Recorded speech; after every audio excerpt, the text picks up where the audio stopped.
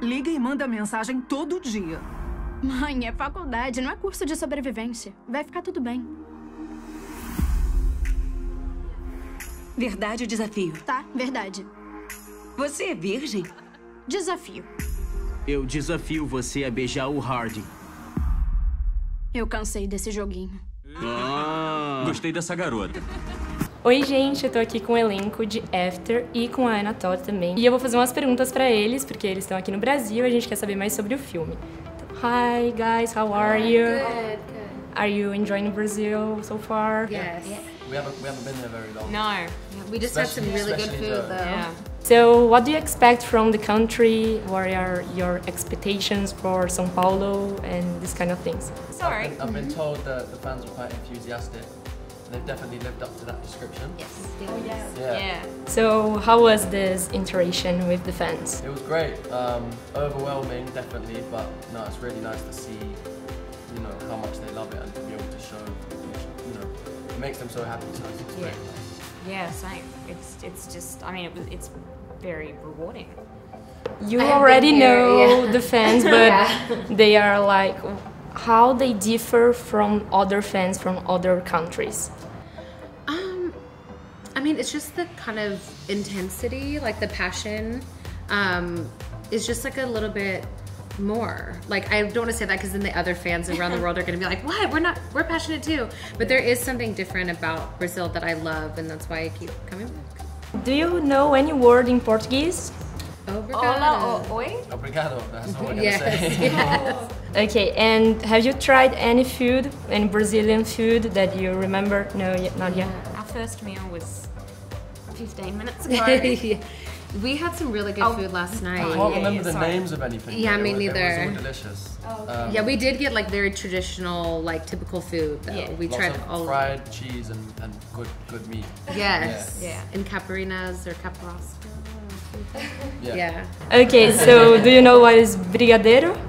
Yes. Actually, we do. Yes. So good. I think, is that what I just tried? No, that was Pasaquina? Then no, I don't. No, think you I haven't tried it. It's like a fudge ball with like sprinkles, like a chocolate one.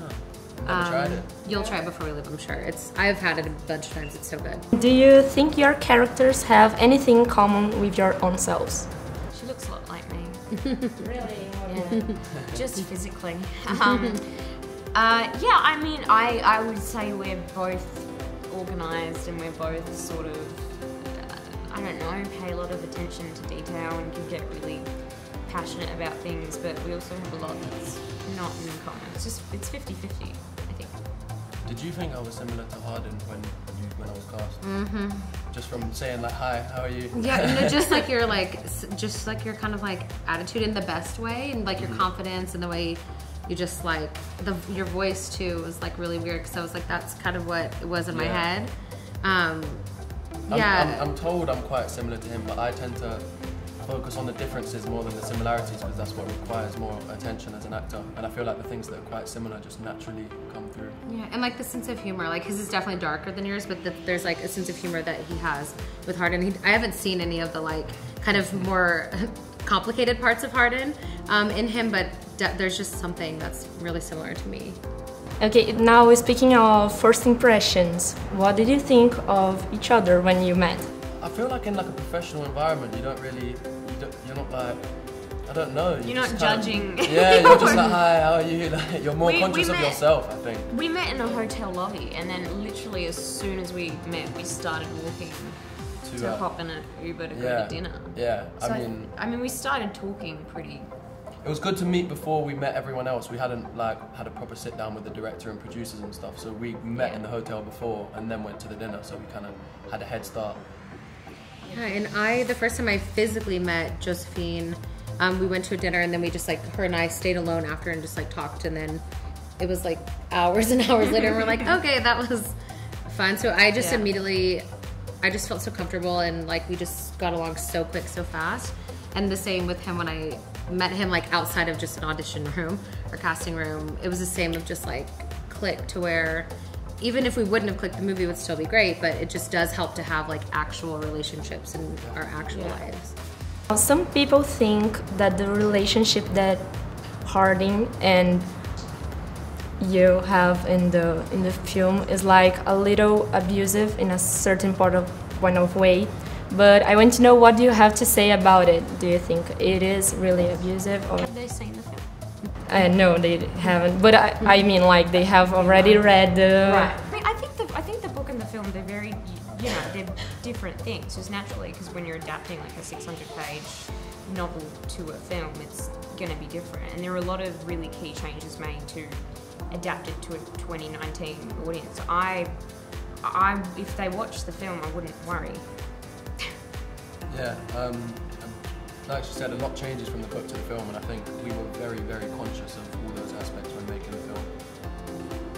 Yeah, and the same for me. I think there's definitely a difference. Everyone's subjective though. Like as a writer, my job is to tell the story, and everyone can feel how they feel, but I feel like most of the people that have said this to me haven't read the entire series. They'll just see like the tweet from someone that says it, and then they don't actually understand the complexity of it. I think that it's unfair to tell a writer or any kind of creative person like, you can't write this because it's a bad relationship, because there are millions of relationships like this.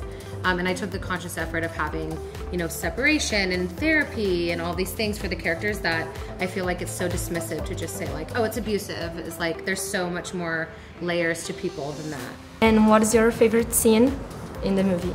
I keep saying the lake. I keep saying there are a few hours, there was a period of time when we were shooting one of the scenes at the lake where it was just really nice because it was like very hot and it was a very cool lake and we got to have a swim. My favourite scenes to watch are probably the ones with Dylan, who plays Noah. I just find him, he just plays the role.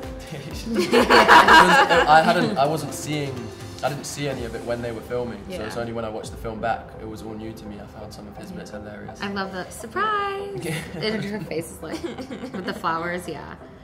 Mine, the lake scene, just because it's so beautiful. Like, Jenny Gage did such and Tom and Adam did an amazing job at making everything so visually beautiful that even though, like, being there, I was like, it's beautiful, but it's hot and muggy and there's mosquitoes everywhere. But on the film, it's just so visually appealing, and it's one of my favorite scenes from the book, so I'm really happy with the way the lake scene turned out. So you want to leave a message for your fans here in Brazil? Hola, oi. If you are free on the 10th of April, come see After. And we thank you so much for all your support while we've been here. It's been extraordinary. So we can't wait to come back. O que aconteceu? Tem a ver com Hardin. Tá rolando um lance. Mas não é o que pensa.